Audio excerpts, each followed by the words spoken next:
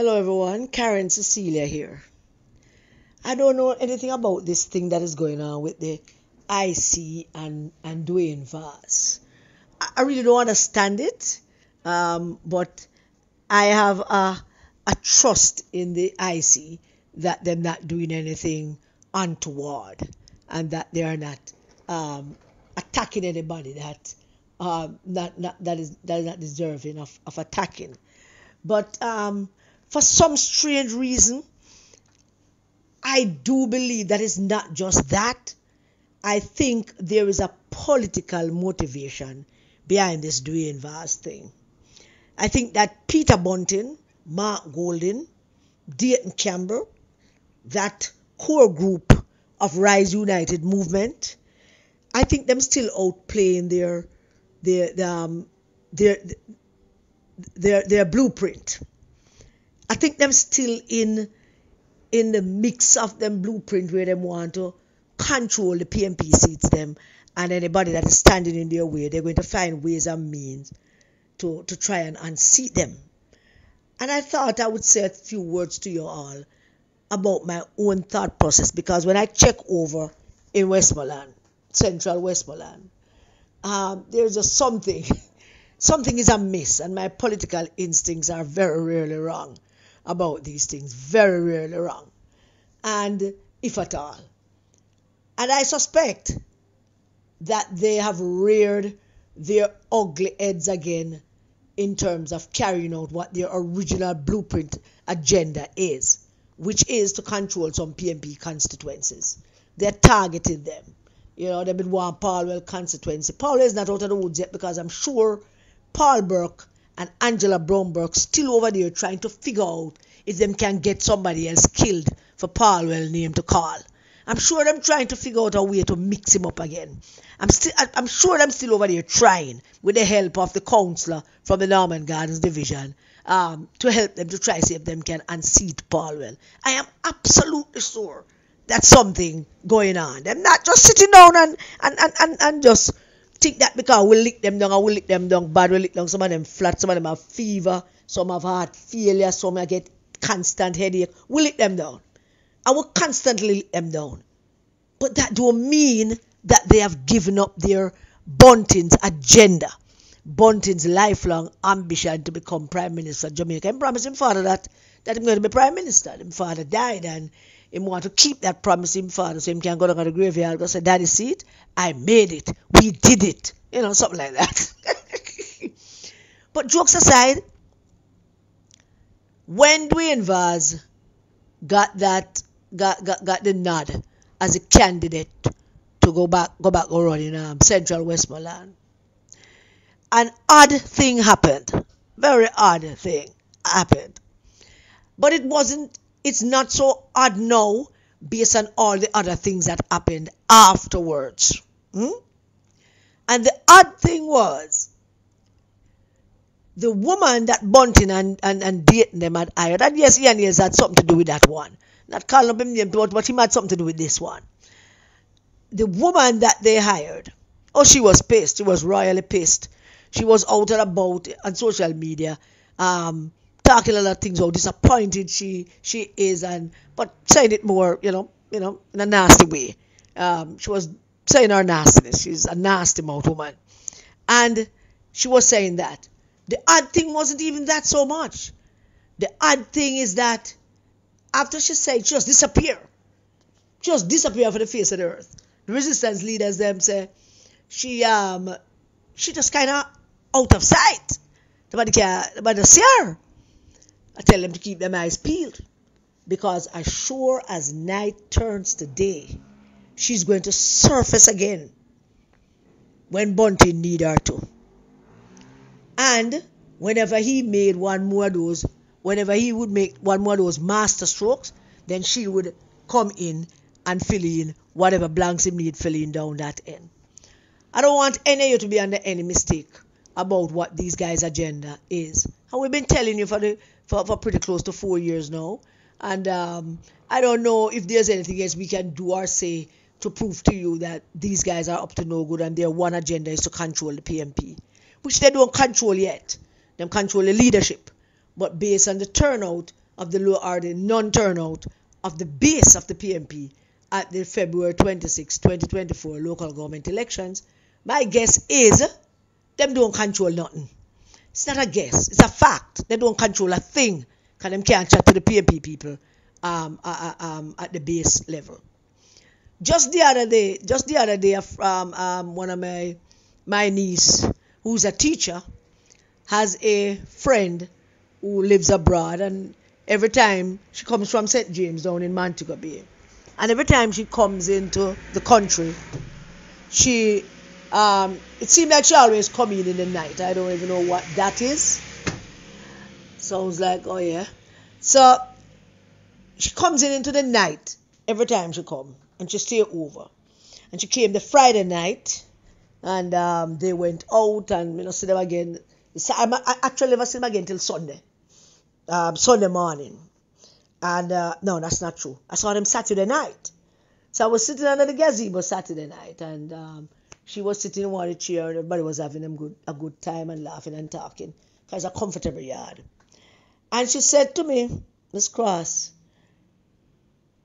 no take away your light, you know.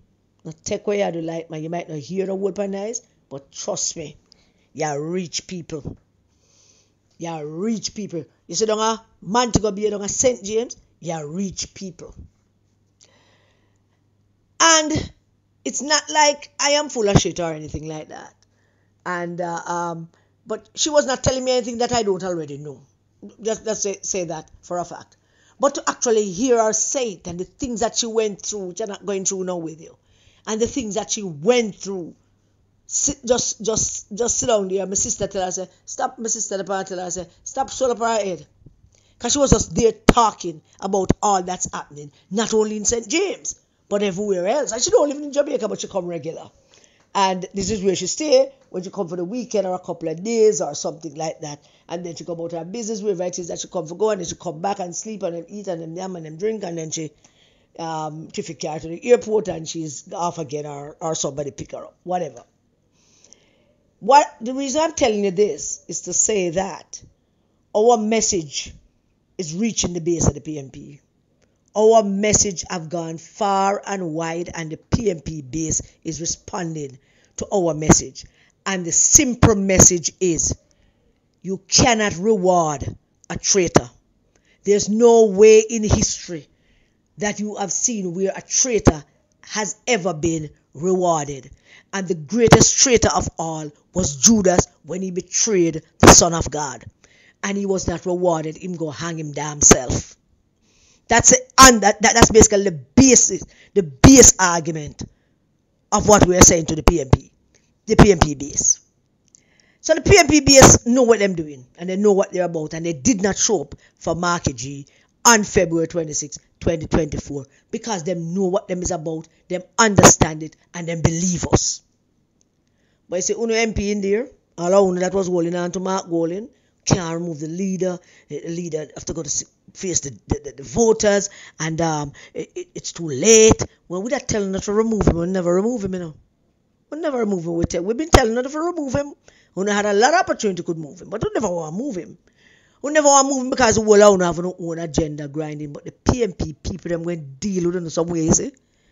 Mark my words, the PMP people, them going to deal with all of uno some ways. So you see what happening now with Dwayne Vaz? That is a Peter Bunting masterstroke. That is Peter Bunting finding a more sophisticated way to get rid of Dwayne Vaz. That's him. It's all him fingerprints all over it. That's him. Them want back that seat. Them want that seat to give it to one of them rise candidates, because them want to have the 3 Westmoreland seat. See them send date and go and try to get Luther seat. You can only get Luther seat if Luther give him, and Luther will never be the same again if Luther ever give him seat. And them have Ian in West, which I do believe him going to lose. Him no want to hear that. But based on local government elections, I think that if the GLP ever decide to use the former PMP councillor that just won again on the GLP ticket, Miles, Any of Mr. hold this aside for use Miles or Mr. James. Yes, it's two of them. James and Miles. Any of Mr. hold this aside to use one of them to challenge Ian Hills. Him in deep crap. I can't even tell you how deep that crap him would be in. But St. James, Westmoreland is still very much, still somewhat, could be considered a PMP stronghold. So we will see how that work out. But I have no doubt in my mind that the forces at work right now on Dwayne Vaz are the rise leaders, because them want that seat to give who I don't know yet. But them want that seat. Them still want Paulwell's seat. Them still want Natalie and Dennis them seat. And Dennis Garden, let me just say this. I'm not talking to Dennis Garden. Let me just say this. Them want East Central St. Andrew as well. Them want it. And at the time that they might try to take it from him, at the time when they might make that move, is going to be a time when Peter Phillips will have not have much say in the matter. At the time when they will do it, that Peter Phillips will not have having a say in the matter, and Peter Phillips might be sidelined in the matter. Them figuring out a way to get to these things that they have not yet been able to get to, because the resistance F up them plans. So them figuring out ways to go ahead. They are figuring out ways to go ahead. In the meantime, all I want to sit down there with them, working with the leader. We have to work with the thing, one leader at a time. We are going to work with Mark. We don't like him. We don't know with him, but we are going to work with him. Never do so bad in the local government election. Him fucking lose. You're talking about him do so bad. Him lose. Him lose the local government election. No matter how no one spin it. We got to spin it like gig. Him lose the local government election. And I might add that him lose a local government election, which is supposed to be a trial election for him, which he ran as a general election, where him got run around the country and tell people to vote out Brogard and vote against the wicked and heartless government. And if him couldn't carry that, I'm going to sound like a scratch record. If him couldn't carry that for a little landslide victory, what the hell? What the hell? We're not going to work with him. Remember, a lot of you came out and say, we're going to help a candidate. We're going to help. We're going to help. We're going to do what we can. Yeah, I go to 8 miles and I show a little strength to Bojo. But we want to go up there, go hug up Mark. I mean, I hug up Mark. We're going to go hug up Mark. We're going to work with the leader. We're going to make big statements. Well, we might not make it publicly, but declare, we're going to make declarations. All of you. And the reasons that all of you give is simple. Even those who were calling me, the argument was simple. Boy, Karen, the man, Andrew Williams, man, a wicked man. If we get to that man, we could get in a power man, then we can deal with the Mark Golding issue. And every time one of them said that to me, I go back, go look at which school they go. Because I'm confident that all of them went to good school. I mean, every time when they say it, I go check out which school they go.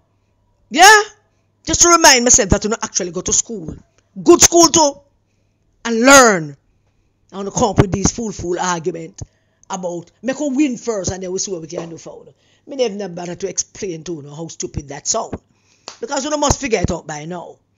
And then there are those who just say we're going to support a party. No matter who the leaders, we're going to support a party. And there are those who are resisting and not resisting and more because they're going to support them party. But those never believe in nothing. And those are the worst kind. Because they were pretending to believe in something and then they left and start doing something, start believing in the thing that they first said they never believed in. And then there is those, the first set, who never really believe in anything at all except themselves and them own little power and whatever them can get. You know? That's what they believe in, and them can see the dollar sign and the whole and the work and the rare flashing in front of them should Mark become prime minister. You have no idea what a disappointment you're setting yourself up to. Because I already said it, I'm going to repeat it.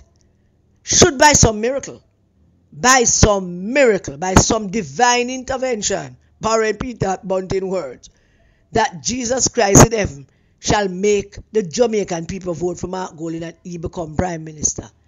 Within the second day, the whole on would be shouting from the top of the lungs. Sure, no. Would never know. See, I saw the things. Boy, Karen, boy, me have to come look for you. Me can't actually see to the bed. Karen, me come look for you because John don't know so the things said.